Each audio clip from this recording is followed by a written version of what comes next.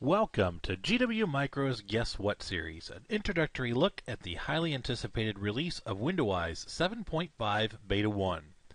Windows 7.5 Beta 1 offers innovative support for Internet Explorer 9, the next generation of web browsers. Internet Explorer 9 not only offers new, streamlined design, but also adds support for HTML5, pinned sites that let you directly pin your favorite websites to your taskbar for easy access, as well as hardware acceleration that makes browsing the web even faster. For more information on all of the new features of Internet Explorer 9, please visit www.microsoft.com. Let's take a look at how Windows works with Internet Explorer 9. It should be noted that this Guess What is using a private build of Internet Explorer 9, so that the results with the current public beta of IE9 will vary from this Guess What. First, I'm going to press Windows key R to open the Run dialog, and then I'm going to type in www.gwmicro.com. Windows key R. Dialog Run Open O Combo Edit Box. Double period G double M I C R O period C O M. http www.gwmicro.com. 6 suggestions. You'll hear the autocomplete app there speaking those items. I'm going to go ahead and press enter. Desktop. Windows Internet Explorer. 37 links, 2 on clicks, 5 headings. Link skip to main content, link Windows link. And I press Control to silence that, so we don't necessarily have to hear the first 24 lines of text on this particular web page. The web page obviously opens in Internet Explorer 9, and browse mode automatically turns on, and browsing the web works just as it did before. You can still use Windows to easily navigate a web page by line, character, word, link, heading, as well as other HTML elements with the press of a single key. You should note that IE9 uses a new technology called User Interface Automation, or UIA for short. UIA and its other improvements and implications for software will be discussed in greater detail in tomorrow's Guess What. Everyone's favorite hotkey, Insert Tab, which brings up the page navigation dialog, still works just as it always has. If you press Insert Tab, you'll immediately get a list of links. Let's give it a shot. Links S skip to main content list box 1 of 39 dialog 39 links. Skip to main content list box 1 of 39. The dialog has all of the capabilities that you have come to know and love, such as the ability to list your place markers and controls. Pressing Escape will take you back to the web page. You can also open a new tab by pressing Control T, and then an interesting new feature will display. So let's give it a shot here. We'll press Control T. New tab. Address and search using Bing D About Tabs Edit Box. Now, the assumption of opening a new tab is that you'll actually be typing a new web address. So, we're going to tab until we get to the browser window. Refresh F5 button. New tab. Tab Home button. Tab again. Link Welcome to GW Micro Very Active. Welcome to GW Micro http www.gwmicro.com. Now, what's really interesting about this is that links to your most popular sites will appear every time you open a new tab. The site that I happen to visit the most often is GW Micro, so it's first in the list. We can move to the next item in this list. Link Internet Explorer 9 Beta less active. Internet Explorer 9 Beta less active. Internet Explorer 9 Beta http windows.microsoft.com NS Internet Explorer Product C9 Welcome Upgrade 2.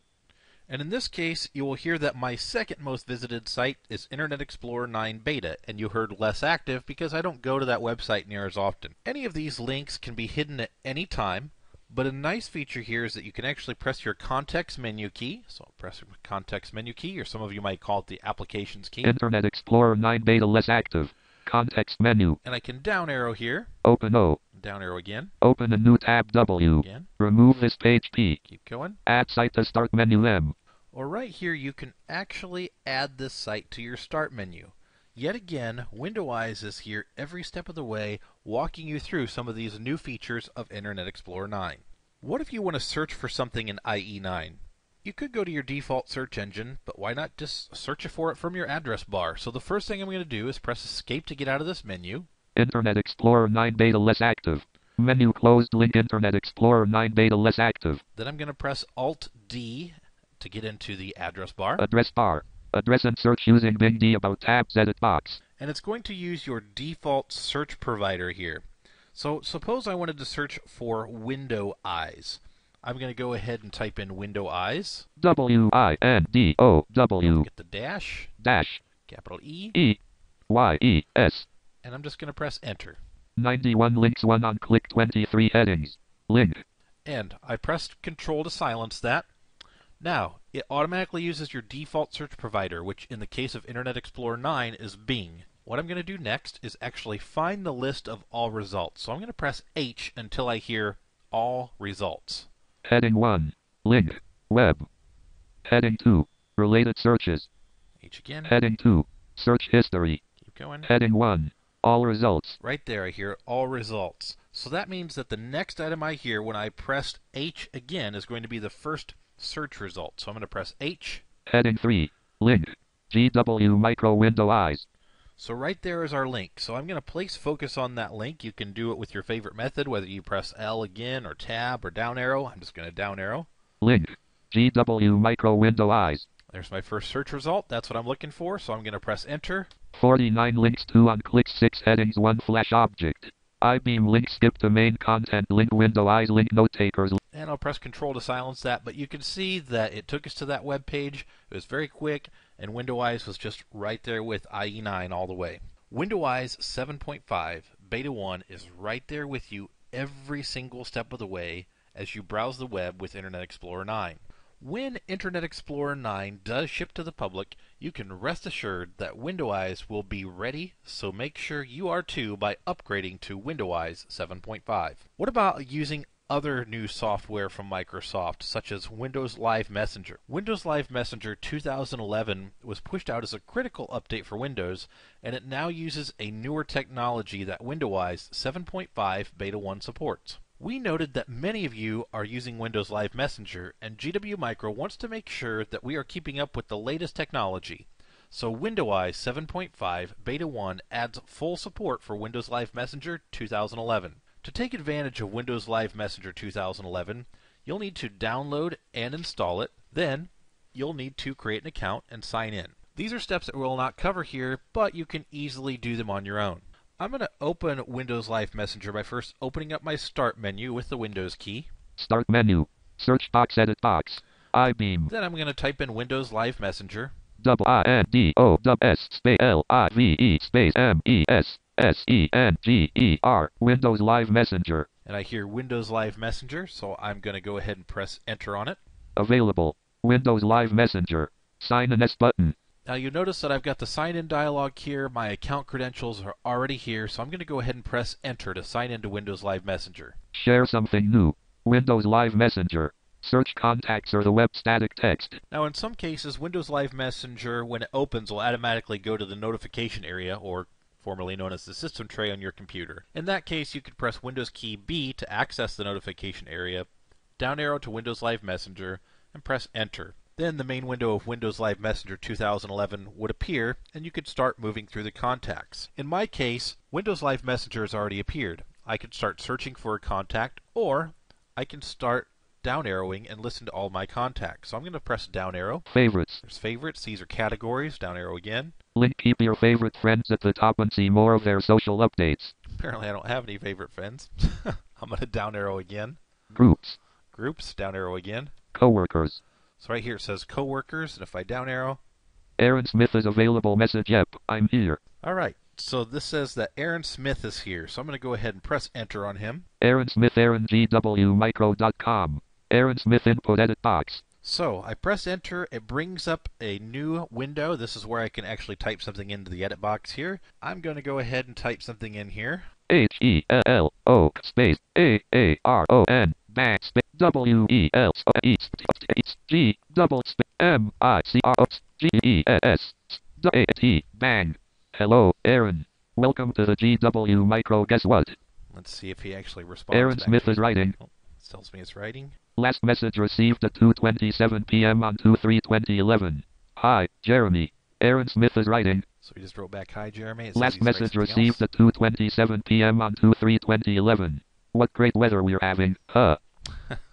Considering there's been a wonderful blizzard around here with 4-foot drifts, that can be rather interesting with the weather around here. you'll notice when Aaron writes back, you're going to hear not only that he's typing, but it's going to tell you what he says. At any time, if you wanted to check the history here, you could press F6. History view conversation history read only edit box. That would take you to the top of that read only edit box. The most recent stuff's going to be at the bottom. So if I do a control end and then up arrow. What great weather we're and I'll back down arrow again. Having, So that's the last thing that Aaron wrote to me. And then if I wanted to shift back to the edit box where I could type something in, I could do a shift F6. Input edit box. Now I'm back to the edit box. I'm going to type Y, E, A, H, space, Y, A, V, L, V, A, S, H, S, double, bang. Yeah, you have to love all of this, no. So it's very easy to be able to communicate here on Messenger. Even with the technology that's new to Messenger, you can hear that Windowise has no problem traversing Windows Live Messenger 2011. Another great feature about the new version of Windows Live Messenger is the tabbed messaging feature. Suppose you want to talk to more than one person. In this case, I'm already talking to Aaron. I could actually Alt-Tab over to my contacts. Windows Live Messenger. Windows Live Messenger. Aaron Smith is available. Message. Yep, I'm here. And I'm going to start down arrowing here. Let's see who else is available. Akaminsky, Hot. Chris Park is of. Chris McMillan. Dan is available. Dave Eagleff is. Doug is away. Drew is available. Earl Harrison is. Kelly Dunn is off. Kimberly Klein is available. Message. Happy New Year. Mark Solomon is available. So I'm going to press enter on Mark. Mark Solomon. Conversation. H. Space. M. A. R. C. Bang. Space. Space. E. C. O. R. Space. G. E. S. D. T. A. N. Y. A. S. Y. Space. A. Space. D. N. D. E. R. U. S. G. Space. M. I. C. Space. U. S. T. R. S. U. E. Quest. Hi Mark. I am recording the guess what? Anything you want to say to the wonderful GW Micro customers out there? Now Mark's a busy guy. He may or may not have time to write us back here real quick. We'll just see what happens here. But it's nice because what's actually happened is as soon as I pressed enter on Mark, it took me into... Mark Solomon is writing. Back. Let's see what he's got to say. He's in this nice window here that has the ability to actually tab back and forth between the conversation I was having with Aaron and the conversation that I'm now having with Mark. Last message received at 2:31 p.m. on 2/3/2011. I would encourage people to try out the Windows 7.5 beta when it is released. Mark Solomon is writing. So he apparently likes it as well. He's also writing some more here. Let's see what else he has to say. Last message received at 2:31 p.m. on 2/3/2011. The new version includes a host of new features that both new and existing customers will really enjoy. I think he's pretty supportive. What do you think? It's really nice now that we're inside of this window because I've still got Aaron Smith's window open. It's actually in the same window. It's just tabbed just like you would be inside of a web browser. So if I do a control tab, input edit box. Now I'm actually back to the conversation with Aaron. And I could control tab back to the conversation with Mark. If I want to close either of those conversations, I could do a control W.